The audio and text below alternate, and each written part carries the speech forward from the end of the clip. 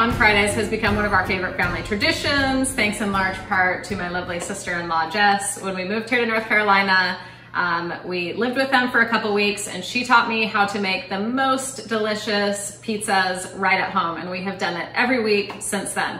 So I asked her if she would come and help me make a tutorial to show you guys how to make this pizza at home, because it really is so easy once you know a few simple techniques to make it really good. And there's so many different combinations of things that you can make with the pizzas, and maybe it'll be a fun tradition at your house too. So we start with the Trader Joe's dough. Have you ever used any other kind of dough? I've tried a variety of homemade doughs, and I will say that these are by far my favorite. And then what we have going over here in the oven is 2 pizza stones.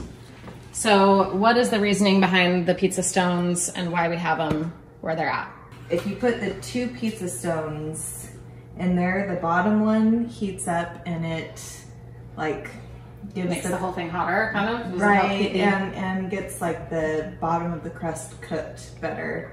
So it's like the best way to kind of imitate a pizza oven. So you want the top one as close to the top of your oven as you can get.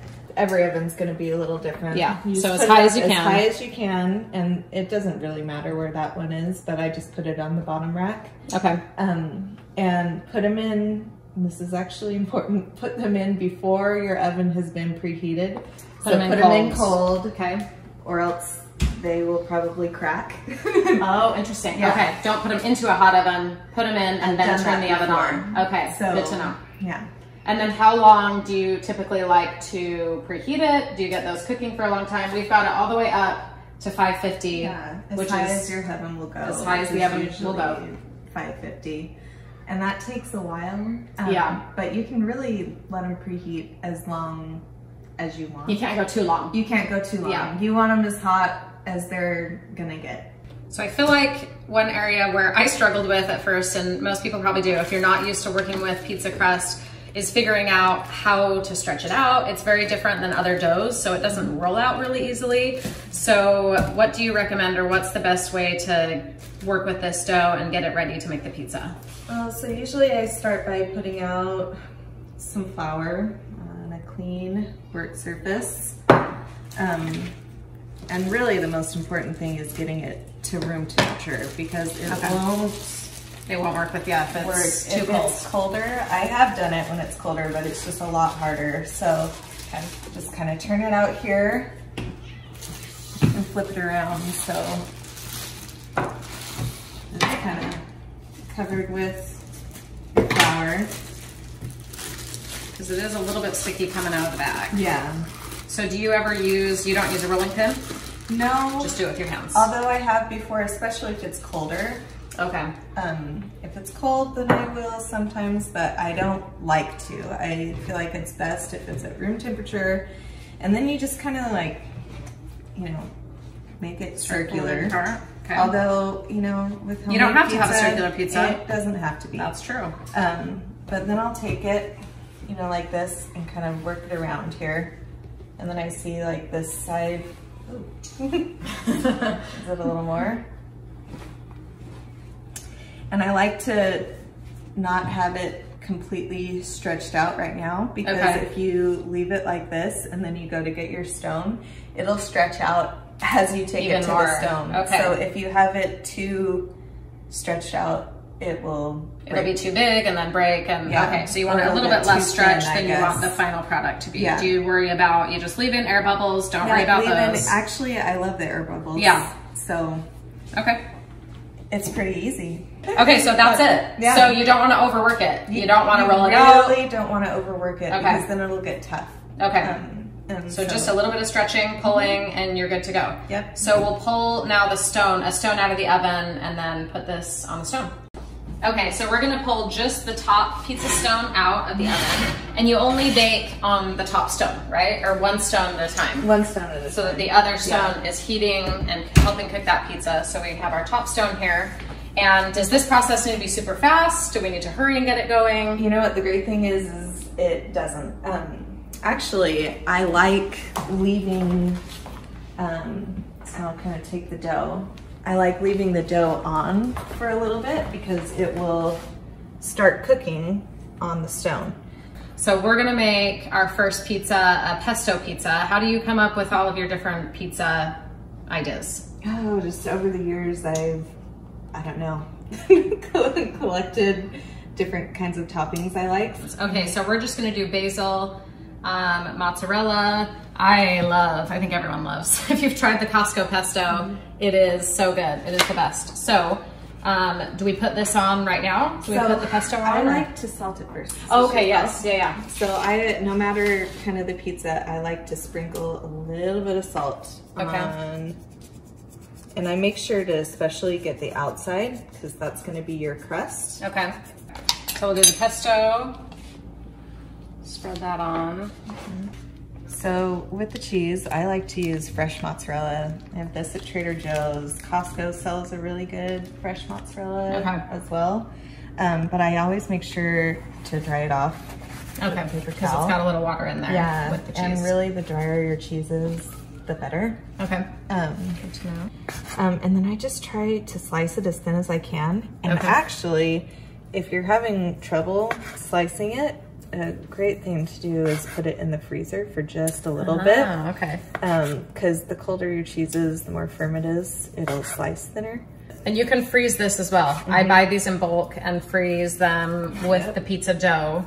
So all of this stuff you can have ready to go at any time so that you don't have to make a big grocery run. You can make delicious homemade pizza at any time. Yep.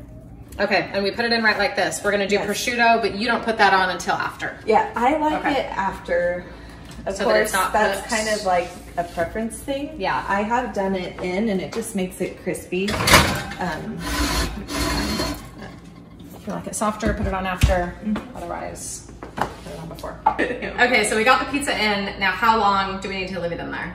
I just kind of watch it, and when you see your crust start to get, you know, brown, like especially the bubbles at the top, then that's what I do. But I like it to be like golden brown kind of all the way through, or else your middle might not be cooked. Yeah, so keep an eye on it. Look for golden brown crust, 8 to 10 minutes maybe. Yeah. Start looking around 6 to 7 minutes and just pull it out. So for the shallot and potato pizza, I caramelize the shallots separately.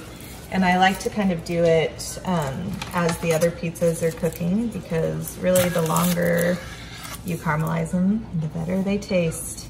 And that's the great thing. You can kind of be doing other prep while the first pizza's cooking. So we're transferring the pizza to a cutting board.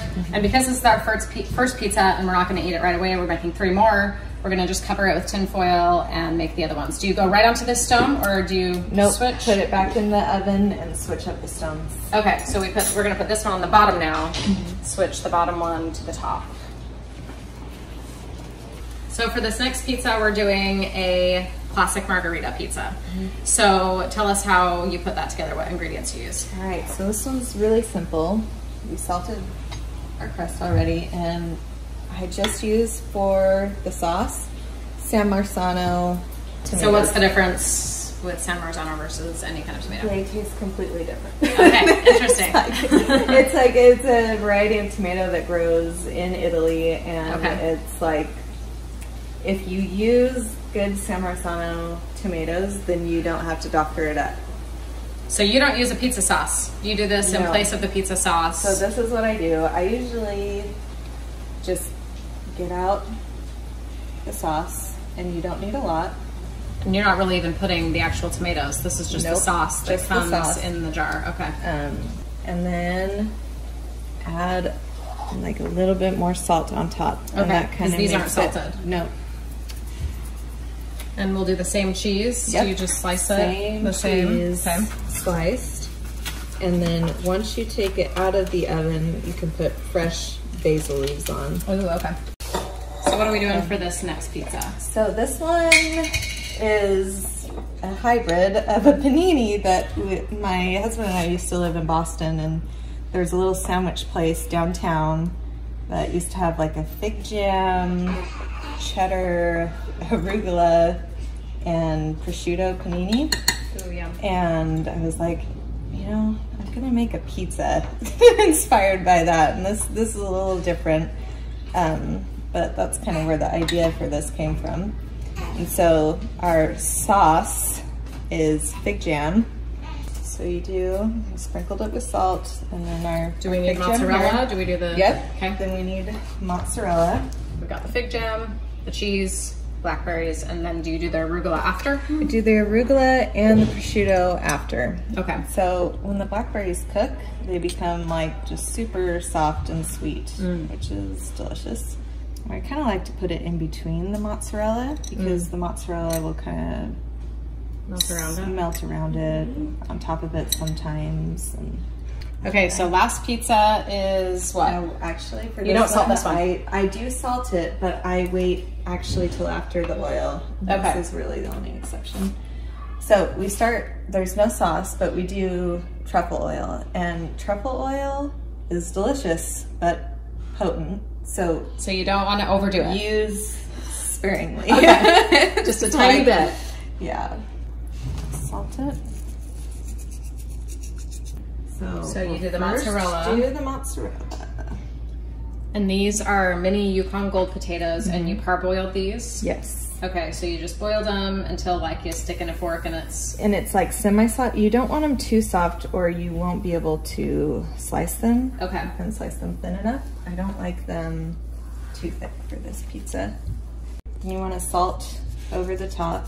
And I'm doing kosher salt here, and really make sure every potato gets some salt on it? Some salt, okay. Because with starches, it's like, it's always surprising to me how much they need the salt. All right, so we've got some finely grated Parmesan, double cheeses on this pizza. Yeah. All right, so the potato pizza is out, and we are just gonna sprinkle on the caramelized shallots. All right, so we're ready to finish off these pizzas. They're all baked. This one's ready to go. We're gonna add our prosciutto now to the blackberry pizza and to our pesto pizza. So you just want to, these come super thinly sliced. So you're just gonna spread it right over the top of the pizza. And then to finish off the blackberry and prosciutto pizza, we're just gonna get some arugula. And we're gonna dress the arugula with some fresh lemon and some kosher salts. Toss that.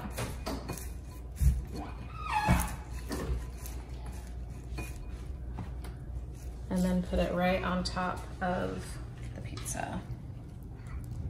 So there you have it. We have 4 beautiful, ready to go, delicious pizzas. I hope those tips and tricks give you some confidence to make pizza at home and try out some different combinations, because it will probably become one of your favorite traditions like it is ours. Pizza movie night. Pizza movie Oh boy, we're stuck to the... Oh, did it melt? Oh shoot. Okay, we have half of an oven mitt under there. Oh, this is getting hot.